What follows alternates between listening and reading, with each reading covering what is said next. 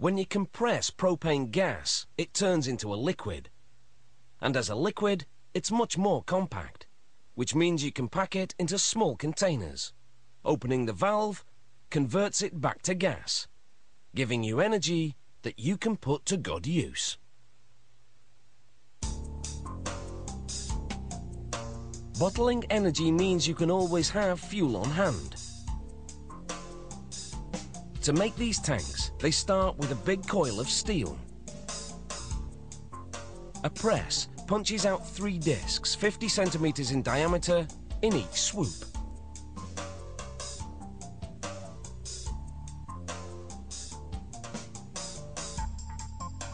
A second press clamps the discs as a cylinder-shaped die thrusts upward, transforming it into a shell.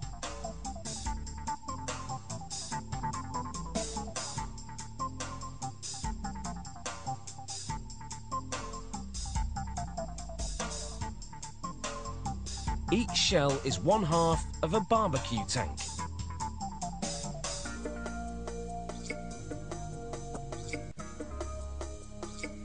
Next, suctioning devices carry the tank shells over to a trimmer, where a blade gives it a neat edge.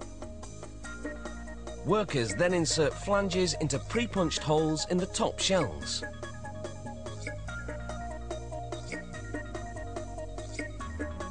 The top and bottom halves of the tanks now move in separate directions. The tops head into an automated welding station where the flanges are fused to them. The weld has to be perfect so it can take the pressure of compressed fuel without exploding.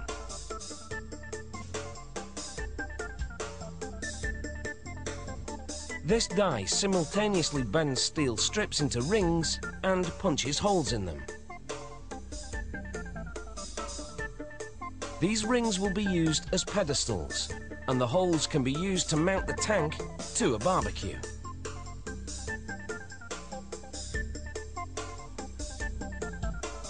Next, a machine welds the rings to the bottoms of the tank shells.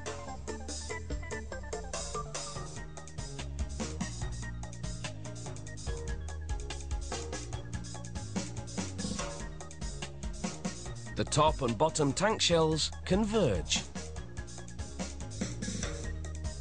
And a pusher device nudges the tops onto the bottoms.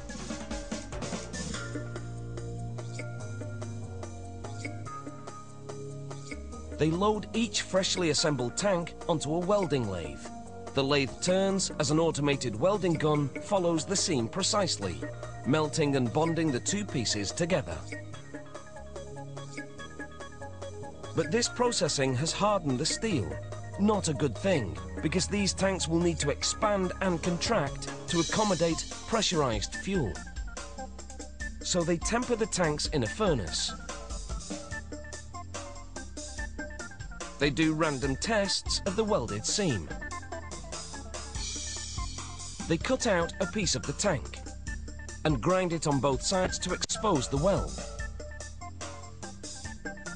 Then they use a jack to bend the sample right at the seam. If it doesn't split, it passes the test. In another test, they lower a tank into a water-filled drum. They pump water into the tank, causing pressure inside the drum to rise, proving the tank will expand with pressure changes. The tanks then travel down a row of paint guns, which spray them with electrostatically charged powder paint. The tanks journey over 3/4 of a kilometer to an inspection station. Here, workers check for contaminants.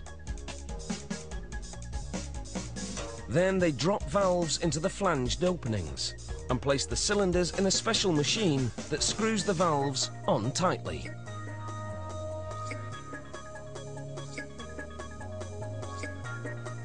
In one final test, they submerge air-filled tanks in water.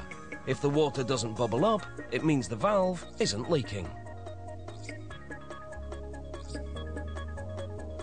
And after all that, these barbecue tanks should be able to take plenty of grilling.